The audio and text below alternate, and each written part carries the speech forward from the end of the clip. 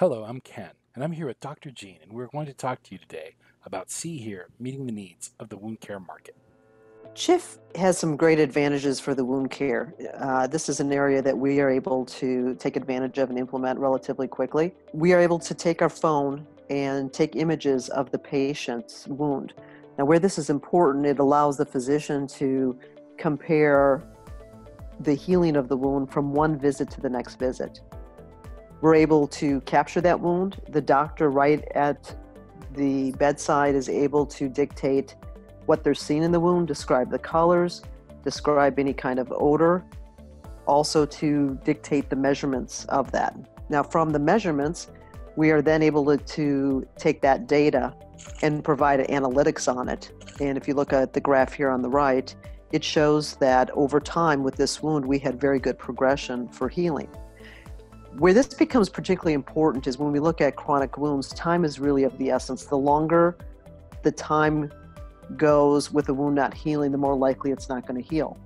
These end up in often amputation.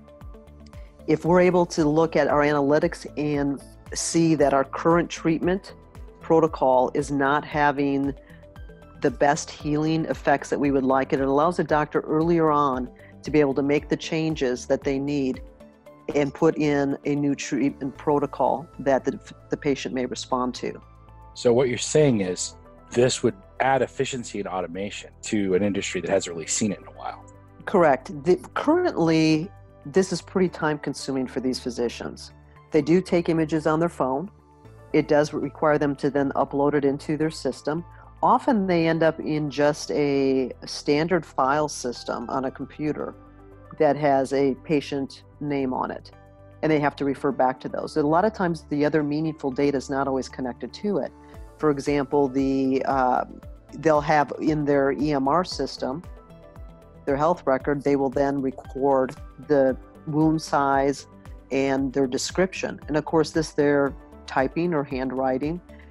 With our CHIF, we're able to capture that dictation, we're able to keep the audio portion of it, and we're also able to convert that to text automatically. So you actually get a patient record of somebody clicking a photo and going, this is day 4, and these were the results. Correct. And more than anything, we're able to see the trends, and the analytics are immediately there. It's not where when the patient is right there and the decision needs to be made on treatment, everything that the doctor needs to make that decision is right there and readily available, and particularly in an analytic form like a graph. That's amazing.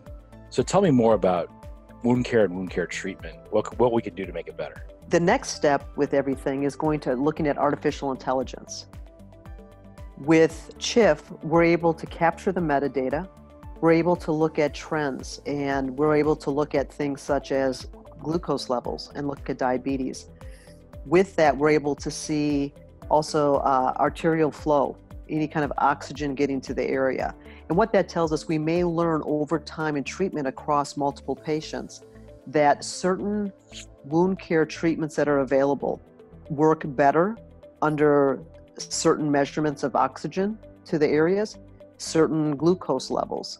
And we're able to find those types of things over time and across many, many patients and trends.